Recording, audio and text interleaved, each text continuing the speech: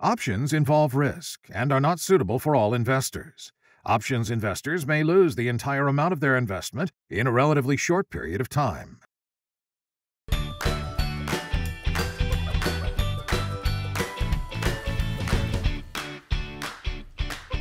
Hello, today we're going to talk about common option trading mistakes that beginning option traders make.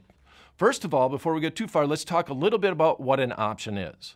An option in general is a contract, and it gives the owner the right to buy or sell an asset at a fixed price for a specific period of time. It then obligates the seller of the contract to take the opposite side if and when the right embedded in the option contract is exercised by the owner. Bottom line is, the buyers of contracts, they pay cash, and for that cash they get a right. The seller of the contract receives the cash, and for receiving that cash, they take on an obligation. All right, the first most common mistake that we're going to look at is buying out-of-the-money option contracts as their first trade. Out-of-the-money option contracts are very compelling to beginning option traders because they're cheap. But they're cheap for a reason. So we have to talk a little bit about that reason to understand why we are making that mistake. Now, before we get too far though, let's define in, at, and out of the money option contracts. On our graphic, we actually see the y-axis is the stock price. And our stock price here is going from 50 all the way up to 70. The x-axis is the strike price of our option contract. And today we're talking about a call option that allows you to call stock away. Our strike price in this instance is a 60 strike call option. So if the stock is at 60 and the strike is 60, that's considered an at-the-money option contract. It's fairly intuitive. As the stock price starts going up, guess what happens to the 60 strike call? It becomes in the money. And if the stock starts going down, guess what happens to the call? It becomes out of the money. Now let's look at an actual example. We have XYZ, which is a fake stock. It's trading at $60 a share. Our forecast is that we are bullish on the marketplace, so we're going to buy an option contract. We think the stock market is going to go up. We see our XYZ 30-day 65 strike call option is trading for $1. Now that's a very inexpensive relative to buying the stock. If it's trading for $1, that means that our total cost is $100 plus commission to buy this option contract. Now, our max risk will be that $1 if we only buy one option contract, or $100. Our max profit, it's unlimited on the upside. If the stock went to infinity, we would get infinity, highly unlikely, but if it did, we'd have that type of upside. Our break even now has changed quite a bit though. Our break even is our strike price plus the premium that we paid for the option contract, or $66 here in our example. Now let's look at a graphic of this actual trade and compare the profit and loss graph of the option contract to what the stock profit and loss graph is. We see here on the blue line, we see the stock is trading at 60. So where we cross the x-axis on our graph is going to be our break-even point. But with the option contract, we're actually going to the strike price plus what we paid for it. So our break-even is $66 here. And so here's the difference about just buying the stock outright relative to buying that option contract. If you buy that option contract, you're saying you expect the stock to move, in this instance, 10% before the expiration of that option contract. And we're only talking about 30 days here. So yes, that option contract was cheap, but realize if the stock only goes half the distance, it's at $60 and it goes up to 63 and it doesn't make it by that expiration date, it's possible to be correct on your forecast and actually lose your entire investment on the option contract. So how can you trade smarter? Let's not buy that contract. Let's look at selling the option contract. So the next example that we're going to look at here is actually selling a covered call on a stock that we own. So let's pretend that we own 100 shares of that stock. In other words, instead of just buying the call option at a 65 strike, we own 100 shares of the stock at 60. We then go out and look at this option contract that's trading with a 65 strike for $1, and we decide we're going to sell that, receive the cash, and take on an obligation to sell the stock if it goes higher. So, our example, We're long 100 shares. We're bullish on the stock. We think the stock could go up to 65. We wouldn't mind selling it if it made it all the way there. XYZ 30-day 65 strike call is trading for $1. We sell that. Our max risk is still substantial in that we own the stock. So we still have a lot of downside risk of owning the stock. But the option contract actually increases our profitability if the stock goes up to 65. So our max profit is only going to be 6. We have an opportunity loss if the market continues on up. Our break even here, we've actually lowered it from where the stock was at. It's 60 minus the premium received, or 59. And if we look at the graphic here, we have the actual stock price on the x-axis. We have the profit and loss on the y-axis. And we notice that we lowered our break even. Instead of making the break even higher by buying the call outright, we've now lowered the break even down to 59, which is the price of the stock minus the premium received. So when you're thinking about buying option contracts, you got to realize that they are priced much differently than buying stocks. So as opposed to learning by buying options, sometimes it's better to learn by selling options. So the strategy that I suggest for beginning option traders to start with, covered call writing. Another common mistake that beginning option traders make is not understanding the leverage that an option contract brings to the marketplace.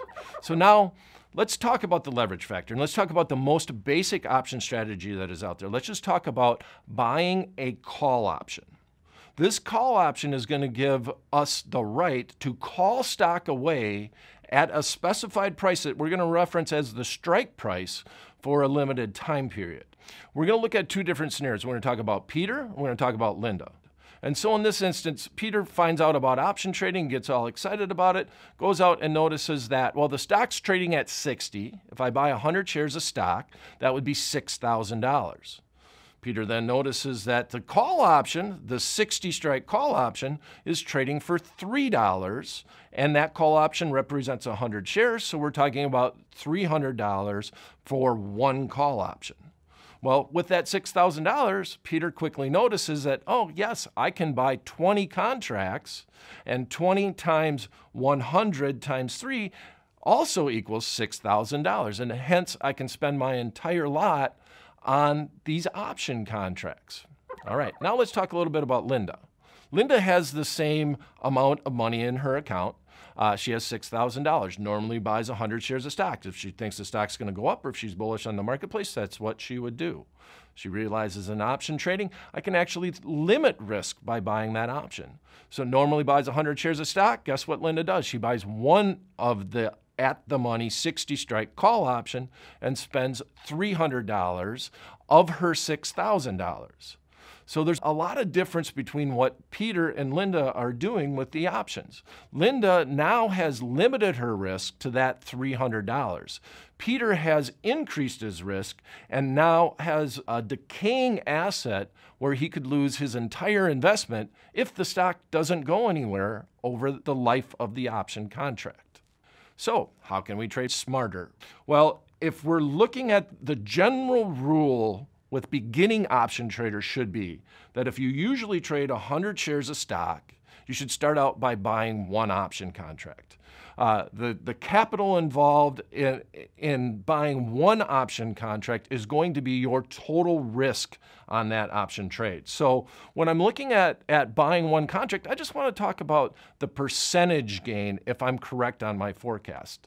So bottom line is start small. Start with a little bit of capital. Could you buy 2 option contracts? Yes, but ease your way into it and get a handle of the leverage factor that's involved in option trading. Another common mistake that beginning option traders make is not having a defined plan before someone gets into the trade. So if I look at option trading, when you're trading both stocks and options, it's critical to control your emotion. And that's what this plan is supposed to accomplish. So having a plan and working your plan is critical.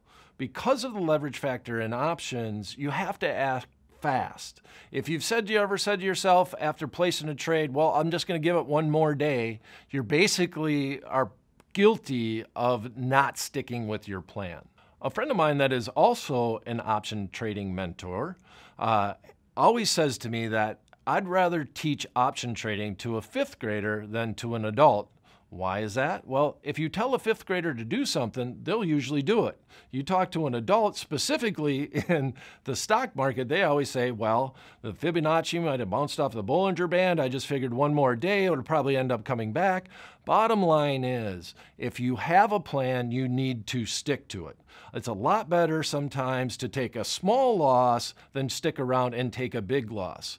I like to say when I'm trading, some of my best trades are trades where I stuck to the plan and I got a small loss just before the market went against me hard. So it's quite simple. How can we trade smarter?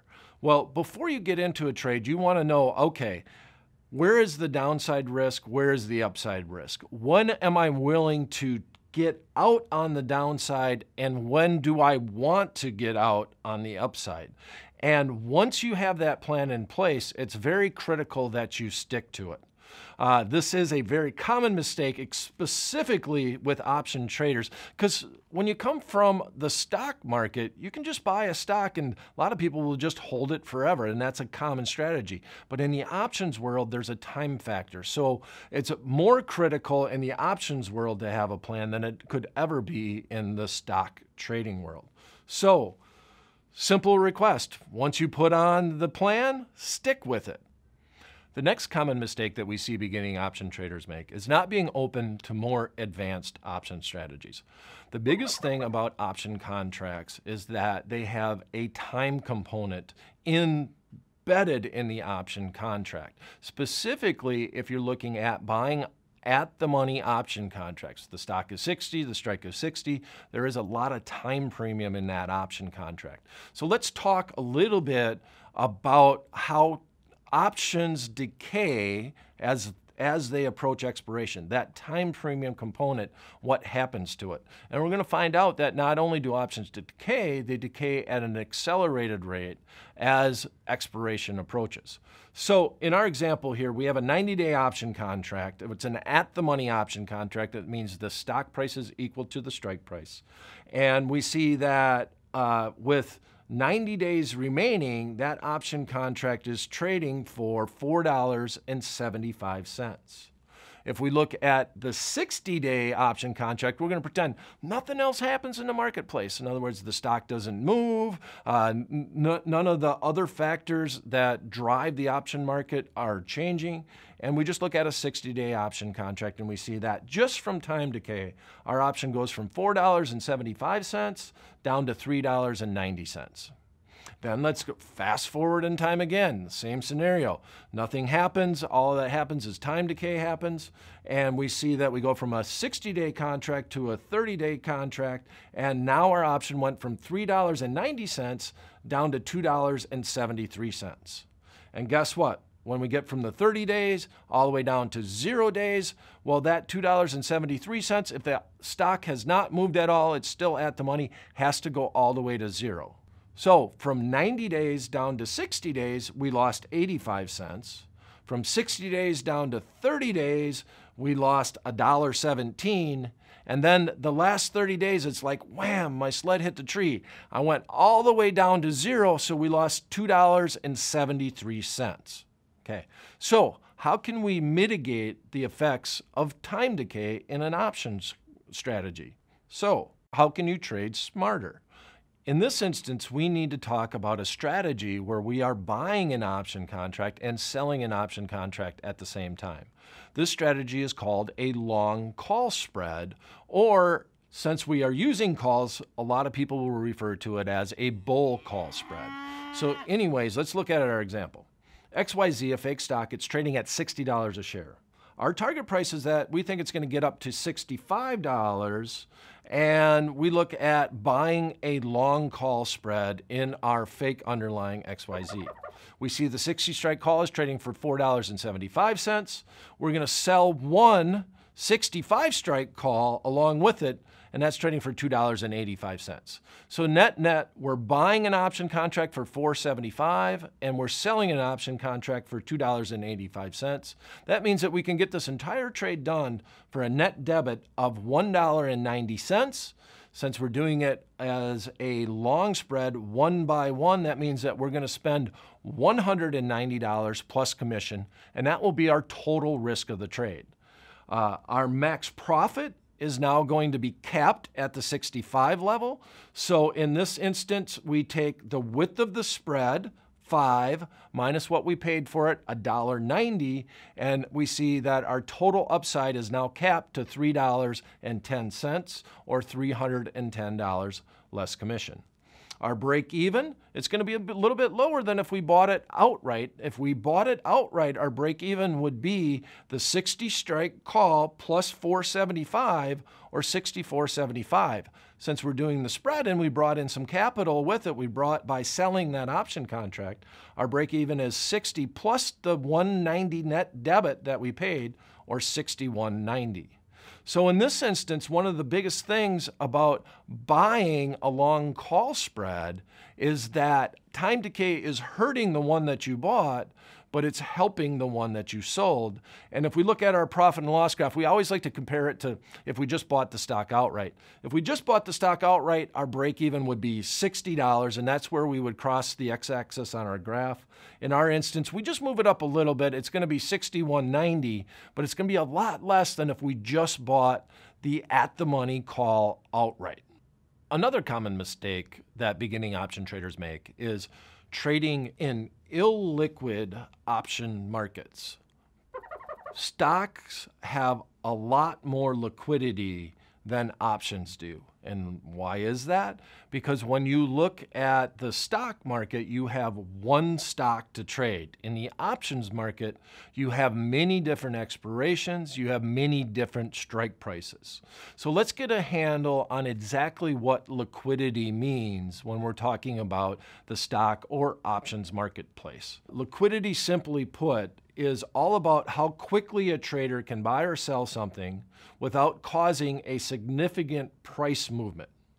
A liquid market is one that has ready and active buyers and sellers at the current price. So if a stock is illiquid, the options are going to be. So I'm definitely not going to trade options in illiquid stocks. So let's just talk about an example. Let's look at an option contract that is trading with a bid price of $2.50 and an ask price of $3. The ask price is the price at which you can buy the stock at, and if you bought it and instantly sold that underlying, you would be selling on the bid price, and in this instance, we have a 50-cent difference between the bid and ask. Now, that's common in the options marketplace, especially if you're not trading extremely liquid stocks. So in this instance, we're talking about a 20% difference between the buy price and the sell price. So how can we trade smarter when we're thinking about option trading in general? We want to check volume and we want to check open interest on the option contracts that we're buying. Now, this is just a general rule of thumb, but if you would like at least 40 times the number of contracts you want to trade as the open interest. For example, you want to trade 10 contracts, you want to see at least open interest of 400 as far as the option strike line is concerned. Now, also, other little things you want to think about. If it's a $5 stock, a lot of times they're not very popular with options. If it's under $5, just buy the stock. Just buy the stock outright. It's a lot easier to get in and out of the stock than a very tiny or small strike option contract. And bottom line is, if you continue to trade option contracts with wide bid-ask spread, it's very hard to make up the cost of doing business. So we want to go out and look for liquid underlyings. A lot of people that will trade options will stick to 5, 6, 7 different stocks that they like to follow and they like to trade, and they're usually popular stocks, including some that are indexes like the S&P 500 index, the Dow Jones Industrial Average Index. Those type of underlyings usually have a lot of liquidity, and it takes this piece of the puzzle out of option trading. One more mistake beginning option traders make is waiting too long to buy back option contracts that they have sold. For example, let's say we sold an option contract for $1. Do we really need to eke out that last 5 or 10 cents to try to get the maximum amount that we could from selling that option contract? A lot of times you just want to be willing to buy back and remove that obligation just to free up capital, to also not have to worry about the movement of the underlying stock. So how can we trade smarter? If I'm looking at buying to close an option contract that I'm sold, I always like to look at if I can keep 80% of the cash received when I sold that option contract, or another way to say it, of the premium or the price of the option contract. So if I sold an option contract for $1 and I see it trading for 20 cents, well, I've gotten most of it out of the option. I've gotten most of that premium. Why do I want to stick around all the way to the end, and who knows what might happen? As a matter of fact, if I really want to stay in that contract, I should maybe buy it back and go out a little farther in time and get a little bit more time premium. Failing to factor in upcoming events into your option strategy is another common mistake that beginning option traders make. Oftentimes, if you're looking at options, I've seen a lot of people that will think, wow, look at all that option premium. Those options are really juiced. In this instance, if it looks too good to be true, it probably is. There's probably a prevailing news event that is causing the premiums of the option contracts to be greater than normal. Or, in the instance, are they sometimes too low? Do you look at that option price and say, wow, that's a real cheap option contract? Well, maybe there's a merger or acquisition that could be happening and the stock price isn't going to move because it's already pegged at the price of the sellout. So, how can we trade smarter? Well, it's quite simple. Do some research. If you're trading an underlying stock, you need to know 3 specific things. You need to know, is there any earnings that are coming out? Are there any dividends that are going to be paid prior to the expiration of the option contract? And lastly, is there any known news event already? Is there a merger or acquisition that is going on? Bottom line is, all of these really affect the price of an option contract, and not knowing them can sometimes lead you down the wrong path when trying to make a plan. A common mistake for both beginning and advanced option traders is the willingness to leg into spreads. A lot of benefits happen when you get into more advanced option trades, instead of just buying calls and buying puts, where you will buy an option contract and then sell an option contract as a part of a big strategy. One of the biggest things that a lot of beginning spread traders do, or even some advanced, is they want to always leg into these trades. And what do I mean by leg into it?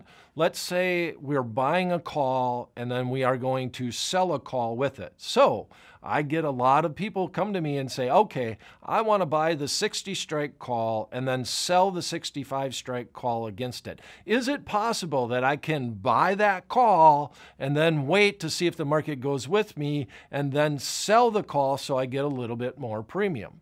And to that person, I always like to say, well, then you're not a spread trader, right?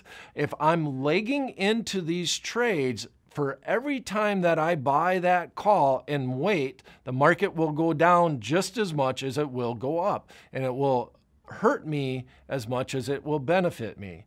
So how do I trade smarter? Simply, when I get into more advanced option trades, we enter it all as one trade. I buy the call, I sell the call against it, I do it simply as a net debit or a net credit to my account, depending on the option strategy, and I don't waver from that. So when I'm specifically getting into an advanced option trade, I prefer to trade it all as one trade.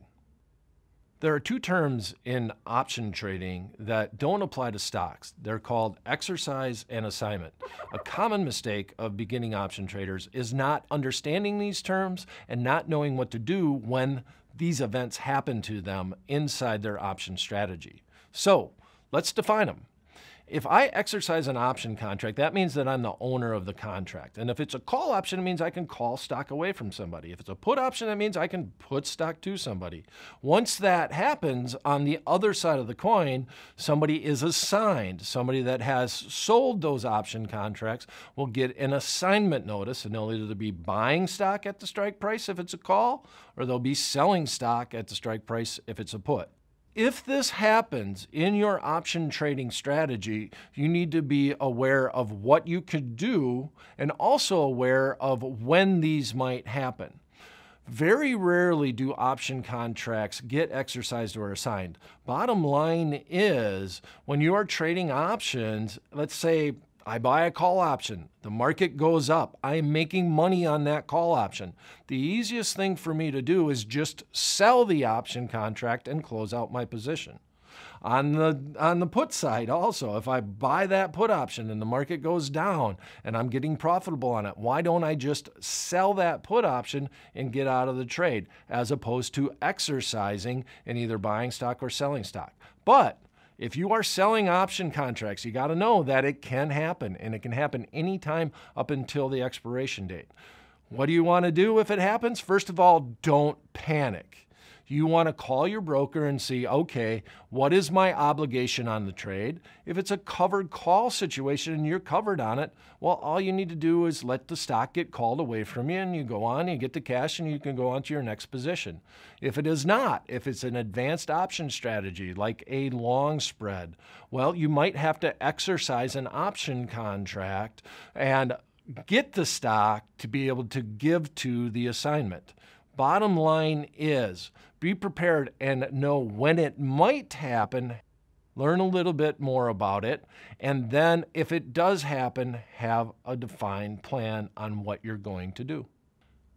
And another common mistake that we see with beginning option traders is getting stuck into one underlying that they trade in.